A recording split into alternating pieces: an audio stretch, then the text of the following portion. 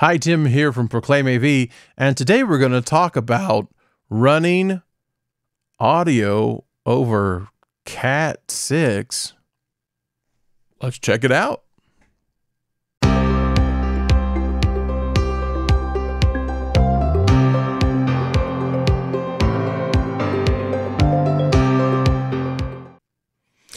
So today I'm not talking about running digital audio over CAT6. I'm talking about running analog audio over CAT6.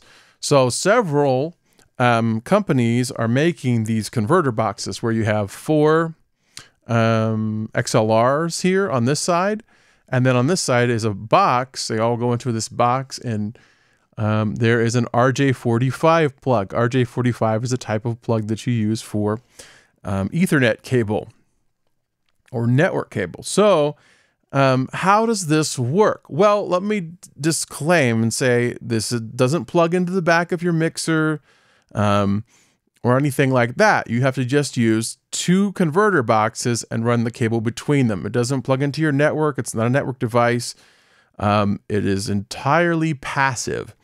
And so it's important to know not to use just a standard CAT6 cable, although it will plug in to the box.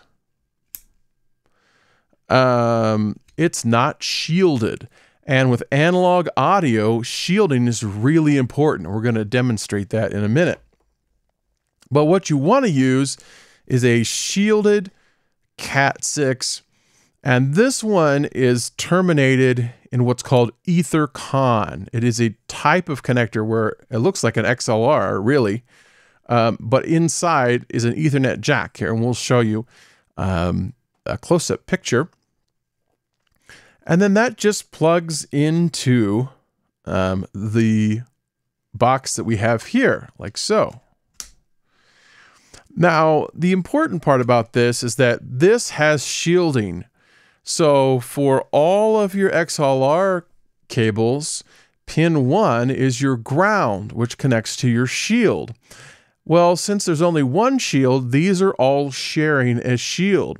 The other important thing is if you don't use a shielded cable, microphones that need phantom power won't be able to get power because that runs on pin 1 of XLR.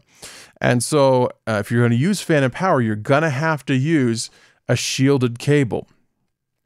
You'll notice they don't all have to have this EtherCon connection. You can get shielded cable that just has a metal outside jacket. Here's a picture of what that looks like. And then you'll notice that on the inside of this talent converter box, on the sides are little grounding tabs on the sides of the connector, and those need to touch the metal of a metal RJ45 connector, and that will give you a grounded connection. So there you go. Let's do some testing and see what happens. Okay, so here's our test setup right now. We've got all our channels from this converter that are going into the little Yamaha MG.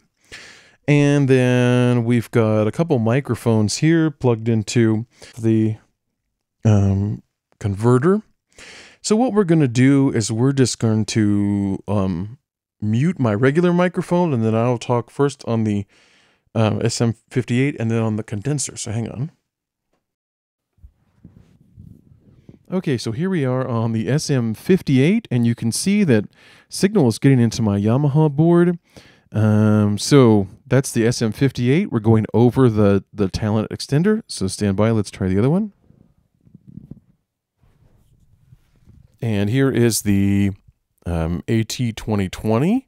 So we're going to talk in there, get some signal coming in, and you can hear that things are sounding great over this extender without any trouble. Now, the thing we're going to do next is replace the proper shielded CAT6 with just a CAT6 jumper sitting over here. So let's try that.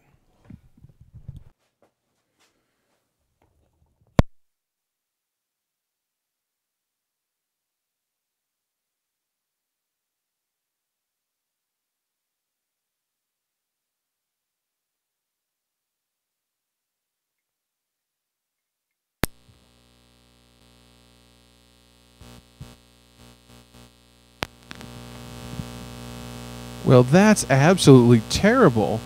So you can see how important it is. We're still getting audio, but you can see how important it is to have a properly shielded cable instead of just running a regular CAT5. We're getting all kinds of noise on this.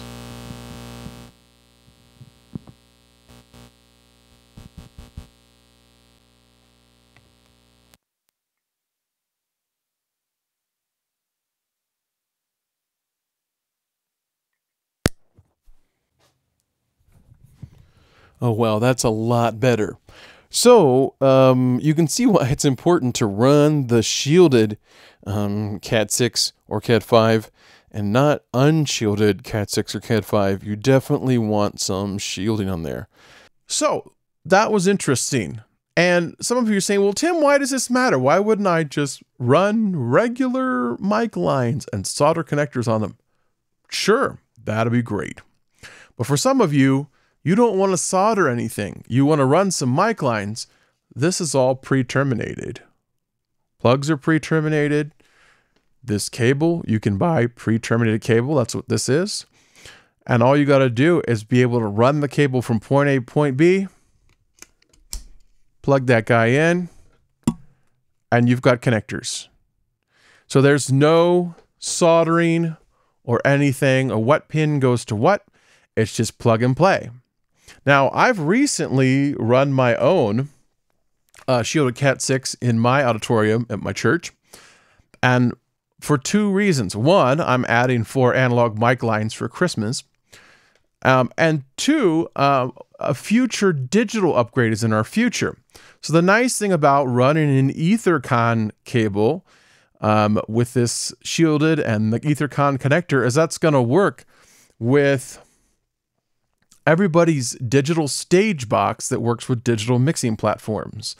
So now instead of 4 analog channels, if I start using it as a data cable, which is what it is, then I could have 48 digital channels, or however many my digital mixing platform will let me push over a single CAT6 cable. That's awesome. So for me, it's not only a temporary upgrade for an older system, but it is me getting ready for an upgrade to a newer digital system in the future. Anyway, I hope this has been a helpful video, and thanks for watching.